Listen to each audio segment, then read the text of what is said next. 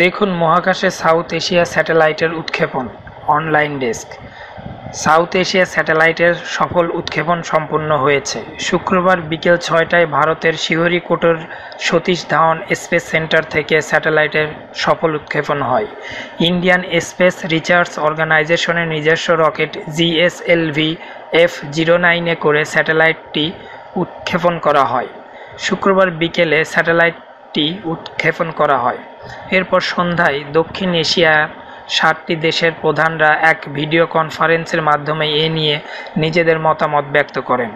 এ ব্যাপারে প্রধানমন্ত্রী শেখ হাসিনা বলেন, মহাকাশের এই সহযোগিতা আঞ্চলিক শান্তি প্রতিষ্ঠা ও উন্নয়নে গুরুত্বপূর্ণ ভূমিকা রাখবে। ফলপ্রসূ যোগাযোগের মাধ্যমে আমাদের জনগণ উপকৃত হবে।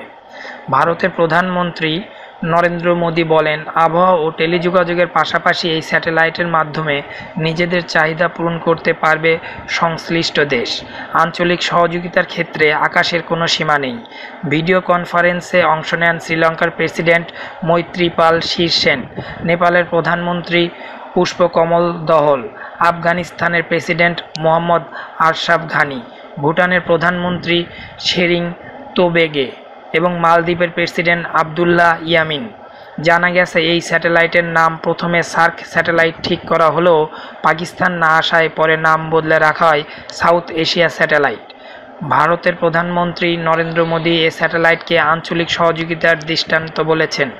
প্রসঙ্গত, ইসরোর তৈরি $40 কোটি এই জিও স্টেশনারি কমিউনিকেশন স্যাটেলাইট নির্মাণ ও উৎক্ষেপণের পুরো ব্যয় বহন করেছে ভারত। এই কৃত্রিম উপগ্রহের 12টি ট্রান্সপন্ডারের মধ্যে একটি পাচ্ছে বাংলাদেশ। আমার এই চ্যানেল হতে আপনারা যদি আরও লেটেস্ট নিউজ পেতে চান তাহলে অবশ্যই সাবস্ক্রাইবের মাধ্যমে আমার সঙ্গে থাকুন। ধন্যবাদ সবাইকে।